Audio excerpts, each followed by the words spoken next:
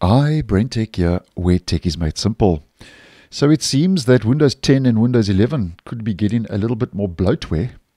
And this is according to a recent report by Windows Latest, where apparently Microsoft now has confirmed that they are looking into reports that the HP Smart app is getting automatically installed on Windows 10 and Windows 11 devices from the Microsoft Store and through the Microsoft Store without user consent. And the confusing bit is that it's appearing on non-HP devices as well, like Lenovo laptops as an example.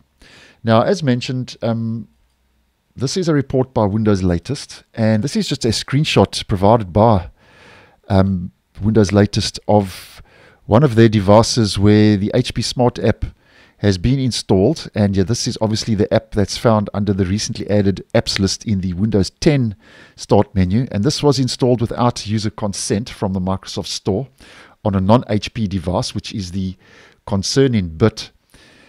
And over and above that, the reports also suggest that the users have noticed the app being installed on virtual machines after doing a fresh installation of Windows 10 and Windows 11.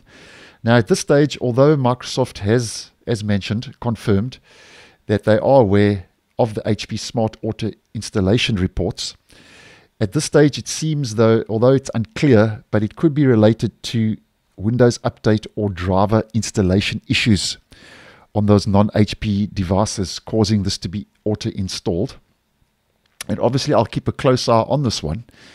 And HP Smart App, in case you're unaware, is an app that allows you to manage HP printers.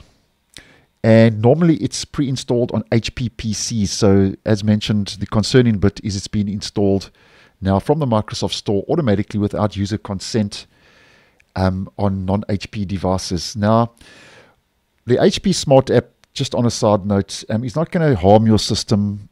It's not a malicious app. And what you can do is you can just right-click if you do notice it on your device and you didn't install it or manually install the app. What you can do is you can just right-click if you see it under recently added or in your all apps list. You can just right-click and uninstall the app. It's quite safe to uninstall it. And Microsoft, as mentioned, has confirmed these issues. And they have said that they are aware of the reports and will share more details soon. And obviously, when those official details become available while this is happening, be it a driver problem or a Windows installation or update problem, obviously, I'll keep you guys posted and let you know accordingly. So thanks for watching, and I'll see you in the next one.